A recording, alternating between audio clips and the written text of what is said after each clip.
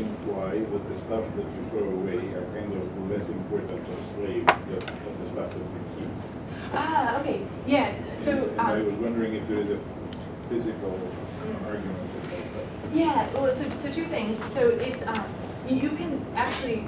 It actually turns out to be one-to-one if you use all the layers. Yes. But if you don't use all the layers, so if you're not using all the layers, often what people will throw out are the lower ones. The lower ones are closer to the diagonal and sometimes considered topological noise, which isn't always the case, but it can be the case that really the features that are of most interest are the ones that are kind of larger and persist longer. Yeah. But that, again, that's not always what people want to do.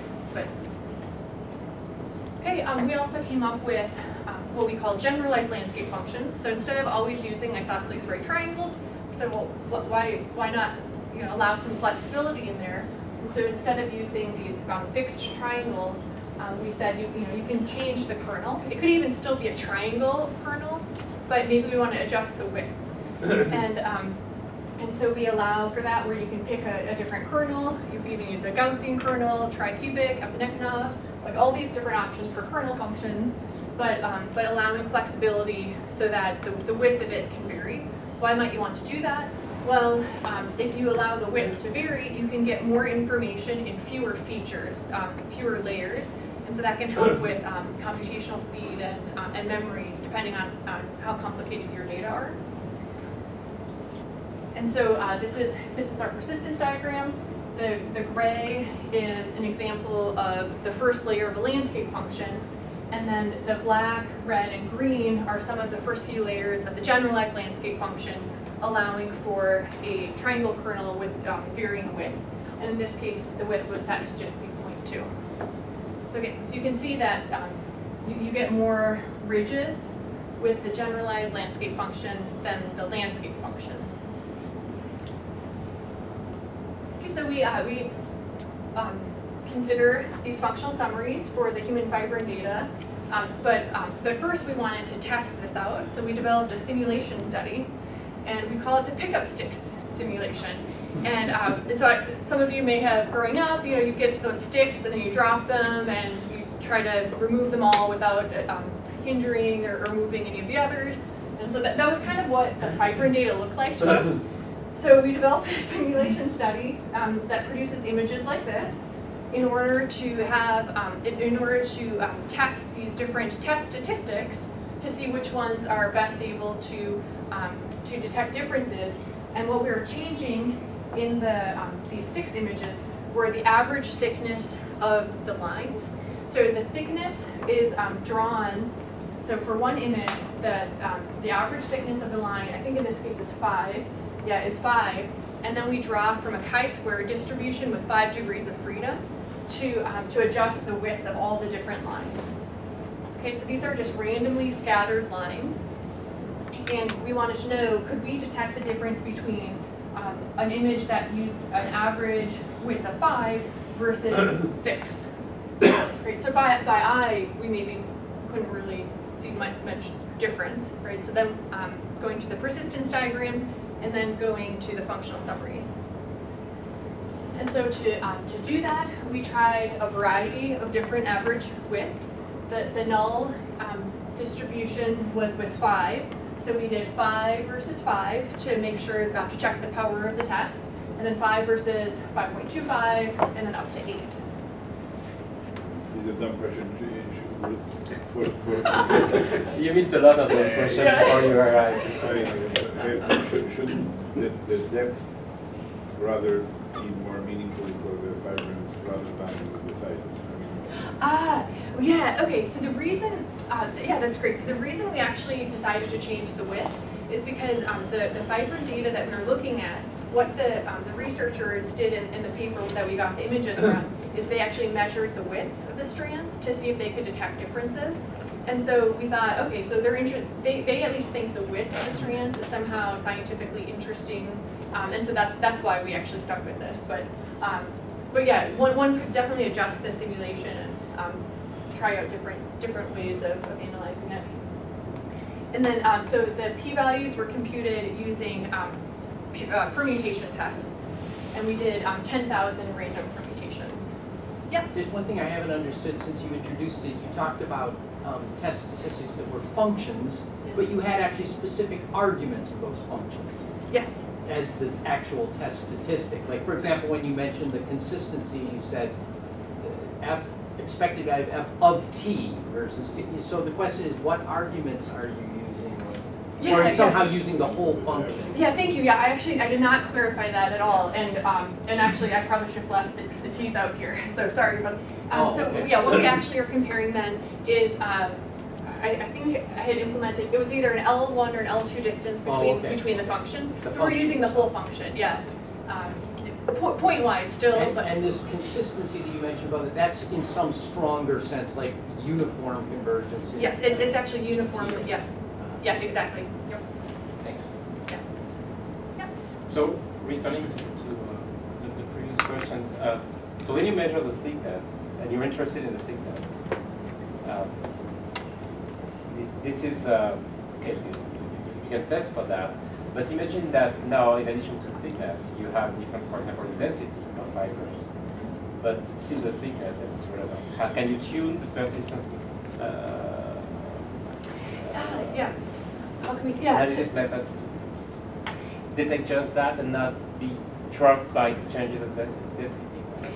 Yeah, great. So we control for density in this case, in that there's the same number of sticks in each. Yeah. So how we were controlling for it, at least in this study, was just the only thing that we changed, other than they were random realizations, was the thickness. But imagine that the density is a nuisance parameter that changes, and yeah. then how do you? Yeah, then suddenly I don't know that we would be able. So the persistence diagrams aren't actually. They're not testing anything about the thickness. They're saying, or what it's saying is, does the thickness affect the persistent homology? And you can think about different ways that it might. If you have thicker lines, then you have smaller potential loops, because more of the dark region, the background is being covered. So so that can affect it. I don't know if there's actually going to, if we change the density and the thickness, I don't know that there would be a way with the persistence diagrams to necessarily isolate those differences, other than just saying, yes, they're different, or no, they're not different. But yeah, I'd have to think about it more if there'd be a way to somehow actually pinpoint the specific differences. Well, I guess there could be one way that would be a bit obscure, using approximate phasing computation. That just occurred to me, but that would be, yeah, there could be ways of detecting those differences. It would be a very computationally intensive idea, at least what just popped into my mind, but it could be possible. Yes? So this like statistically, since you assume the computational quick method is a distant correlation, not referred just form this long vector and testing whether they come from the same population. The distant correlation really has a huge impact, so maybe that serves as a benchmark that you will beat. Yeah, that's a good idea. We you have some structure here, so definitely you have some information and general method to test a long vector. Yeah, so if all we really wanted was to detect differences, then there would be other ways of doing it for sure. And that's very quick. They have an R package you can update. Yeah, that'd be great. Yeah, I'll have to look into that. Yeah, it's in some ways really what we would want to be informed about is, can we detect differences in the sort of topological structure? Like, is that what's differing in some ways? If they're differing, is that what's differing? So, yeah, but that's a good benchmark. Okay, I got to speed up here. So, these are, this is for homology dimension 1. This is the null distribution where the null hypothesis in this case was true, and all the functional summaries.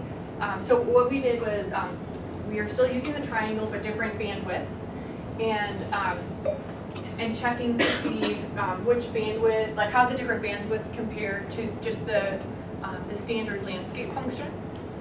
And so what we have on the vertical axis are the p-values. We repeated this 100 times each, so that's why we have some uncertainty measure, which are these interquartile range of the summaries, 25th percentile to 75th percentile of the 100 realizations, and we're just seeing which ones basically drop the fastest, because they should all detect differences if they're doing what they're supposed to, and they should all decrease as the two populations become, as the two samples are drawn from two more different populations, we saw that the generalized landscape functions generally did better than the straight up landscape functions.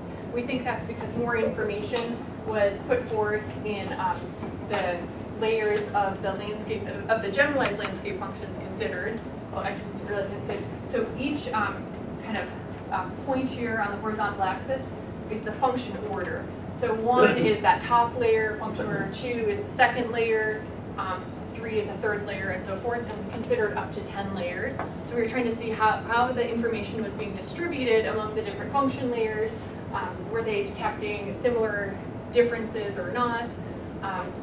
And so from this, though, the generalized landscape functions seem to perform better than the landscape functions. We also considered other tests that I'm not displaying here, some that were just specific comparisons of persistence diagrams rather than the functional summaries, and that direct comparison actually didn't do that well.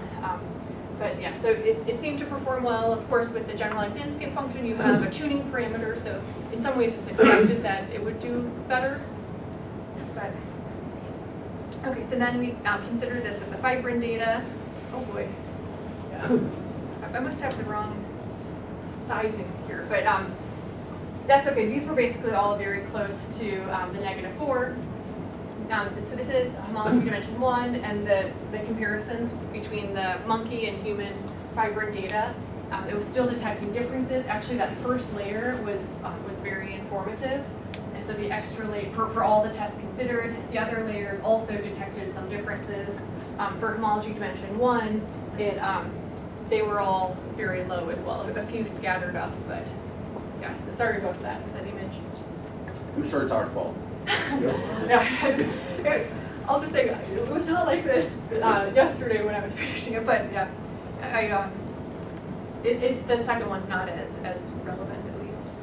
Okay, these ones at least turned out. So here you can see the differences between the layers. So this is using the landscape function, and then monkey is human for a number of the layers, and this is a generalized landscape function for one of the bandwidths, and you can compare the two. So you can kind of get a sense of how they were differing. And then I'm just going to briefly say some things about the large-scale structure. We did similar tests. In this case, we did a DTM over the point cloud because we have point cloud data now rather than images. These are the corresponding persistence diagrams, and because it's in 3D, we now have these voids that are of interest and that are appearing. Okay, so we considered a different collection of summary statistics. It actually had more to do with just the timing of these projects, but one in particular that ended up doing the best was the Euler characteristic function, which is the alternating sum of the rank of the homology groups. And so it did a really fantastic job at discriminating between the warm dark matter and the cold dark matter data sets. And we also consider, so silhouettes are like averages of landscape functions. I'm not going to go into those details, but we consider a simulation study. Maybe I'll just briefly mention this. We did a simulation study where we were changing a certain aspect of the large-scale structure. We created, the simulation was using what's called a Voronoi foam model, which is an approximate realization of the large-scale structure. It's definitely not a perfect depiction of it, but it allowed us to make some changes so we could just test the effectiveness of the different test statistics. And so the thing that we were changing was the number of points that fall along the strands or the filaments in the data set. And this is the log 10 p-value. These were the different tests. The main one to look at are the blue dots, which is the Euler characteristic function. And we also used the correlation function, which is more of a spatial way of a kind of spatial statistics type function that's common in astronomy.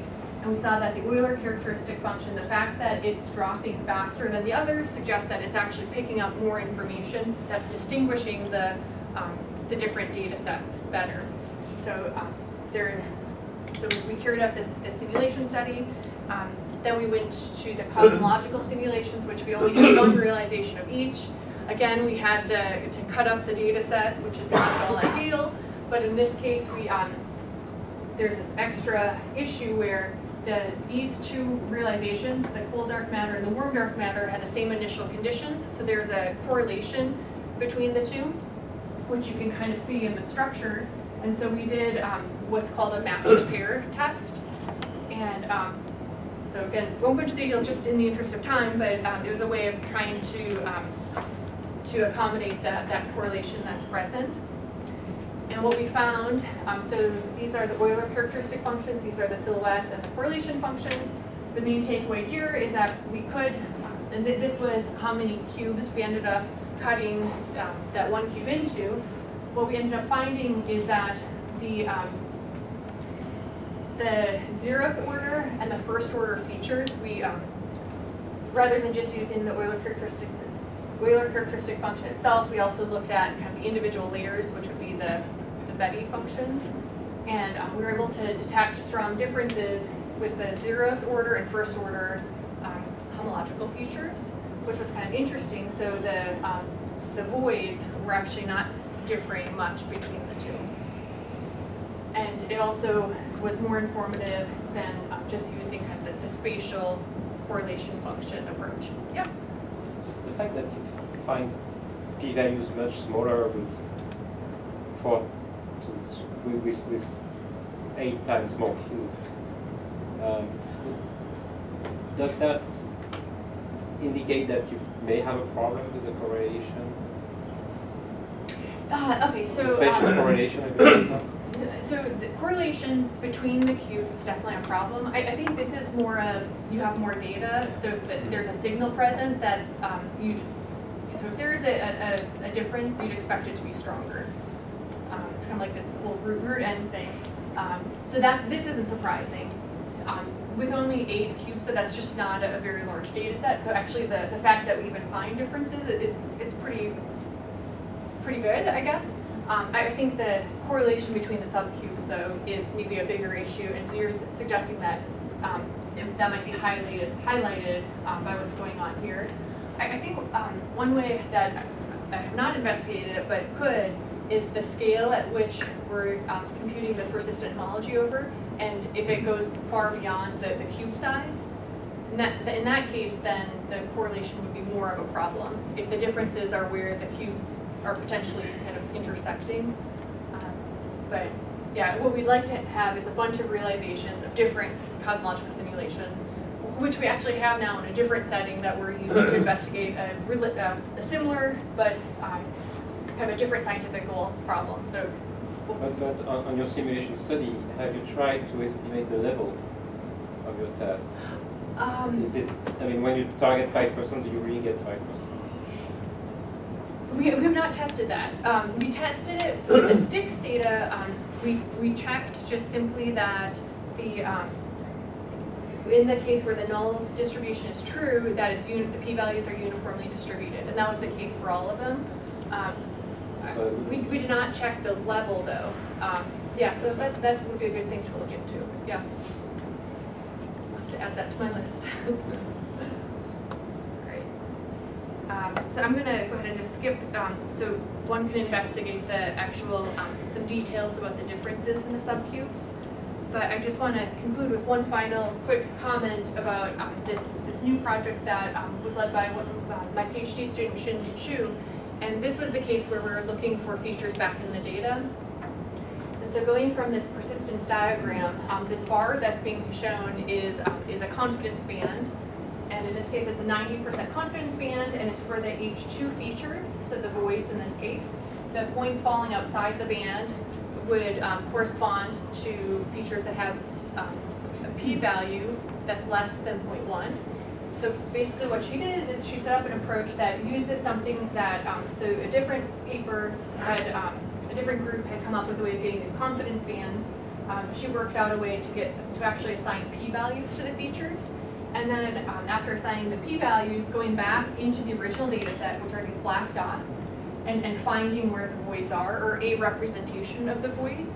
So I think we had 23 voids that were present. almost all of them ended up being statistically significant, and she could find them back in the data, and because she actually placed where the voids were, she could check that they found the right void location. And so the different colored regions are the representations of the voids. And then additionally, what it was it's kind of fun at this point, I think it could potentially also be scientifically useful, is these filament loops. And so the H1 features are loops. So you can find a representation of the loops in the data set. And up to this point, that's not something that cosmologists have ever looked at, because how would you find significant filament loops in a data set, except maybe with persistent homology? And so if there's a characteristic way that filament loops form or are distributed in a data set, depending on the cosmological model that it was generated under, that could be useful in distinguishing cosmological models. Which, so there could be a lot of, there could be potential here for doing some more interesting science than just locating them in the data set. Okay, so with that, I will end. This is the conclusion slide. I just cover what we discussed today. So thank you so much for your attention.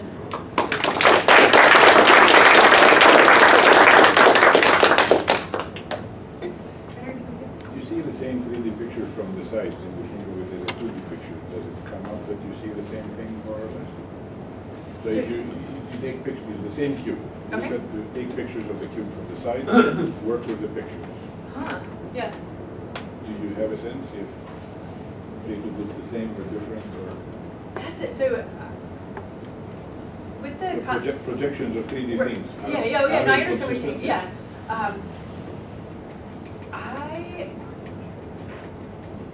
I'd be surprised if they were different.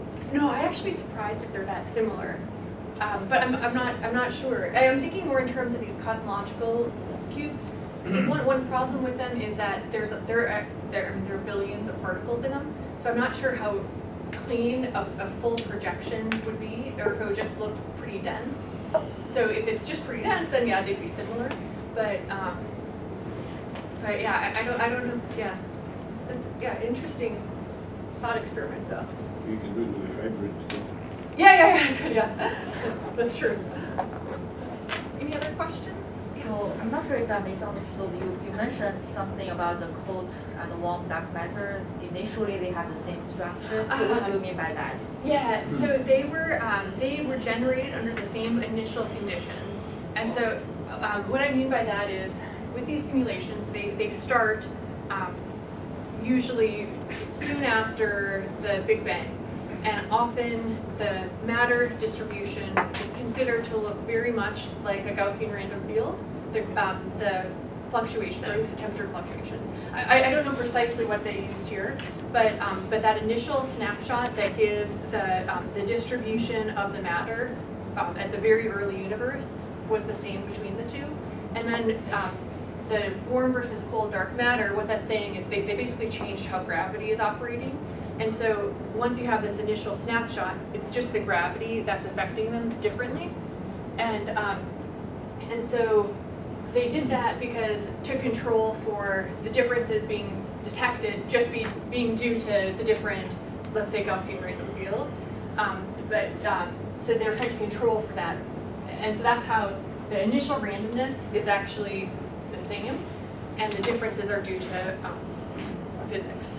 Okay, so to extend your model to consider this spatial correlation, you mean like you assume they come from the same structure and then we made some variation due to some different reasons? Yeah. So they have the same, let's say, pretty washed up. So we see structure here. Initially, it would have been a bit more random, right? We wouldn't see the sort of filament structure. But then as gravity acts on it across time, structure starts to form. And so how that structure is forming is different between the two. So you could think of it, now this is my statistician's perspective on this, but with warm dark matter, the particles are moving faster. So they also have a bit more washed out features, right? It's a little maybe I'm not explaining this well. The particle nature of the dark matter and how that's driving the gravitational effect differs based on these different properties of dark matter, how fast the particles are moving. And so the structure is going to form, let's just say, at a different rate and maybe to a different intensity, if that makes sense. There are other ways to represent persistent homologies, say bar diagrams. Yes. Have you looked at those? So I actually have not, I displayed, let's see, I displayed one here. I found that it seems like most of us in statistics have been using the persistence diagrams, while a lot of the initial research was using more of the barcodes. I'd say that, I mean, I don't even directly necessarily use the persistence diagrams, right? I turn them into functions typically. One could maybe imagine turning the barcodes into using some sort of functional representation of those as well. It's just a little bit, so between these two, it's a little bit easier, at least for me, to conceive of using these points rather than bars when trying to do an analysis. How to capture just a bar as a data point is a little bit, we'll just say it's non-standard. It might actually, there could be reasons why it's better, but it would be trickier, I think, to conceive of methods around bars. But certainly not possible, and for some people it might be more natural to think of them as bars. And also, what software do you use to compute homologies? Yeah, so for all this work, we were using an R package called TDA, and TDA is actually pulling in 3 different types of ways of computing persistent homology. One is using software called Dionysus, one is GUI, and one is PHAT, P-H-A-T. And we specifically use Dionysus through this R interface. R is nice too because they have a lot of the statistical methodology built into it. So it's just R, TDA, capital T, capital D, capital A. One of these random thoughts, a friend was showing me yesterday an article about the structure of the eigenfunctions of the Laplacian in complicated domains. And you also would get a lot of random filaments if you look at level sets. Oh, So okay. That might be a fun thing to do, and maybe you want to know something about it. Okay, interesting. Yeah, I've never looked I at was that. trying to get the picture, but Oh, okay. on my phone I have to pay to get the picture, so I'll find it later. That sounds good. Very interesting, thank you. Yeah. Hi, for clarification's sake, so when your vibrant data, do you know what stage of the vibrant that is? No, I don't actually. I don't know if they were all, my assumption, and this is maybe a naive assumption, is that they were all timed to be at similar states, but that's just a guess. Because I was wondering, because like usually fibrin in your blood is really, like even if they aggregate, they're very unstable. So to take a picture in that moment, it's not really accurate. But the only time that it's actually stable is when a blood clotting event is happening. And because of the severity of the blood clotting event, it might look different even within a species. So I was just wondering whether it's more biologically applicable if you consider like a different set of like image data to look at. Yeah, I think, so first, you, I'm sure it seems, know far more about fibrin than I do. That's interesting. But yeah, the ideal situation would be if we had many images within the same species, or potentially even the same, it sounds like even the same person, multiple realizations to detect kind of like the within subject variability. And yeah, at this point we were just constrained to, yeah, that's great. Sorry, yeah, very nice structure there, spatially complex. But yeah, so yeah, having more data is far better, and testing the sorts of things that you just mentioned would be what we would want to do, ideally. Yeah, thanks. All right, so maybe let's move the discussion to the refresher room. Thank you very much for discussions and reception.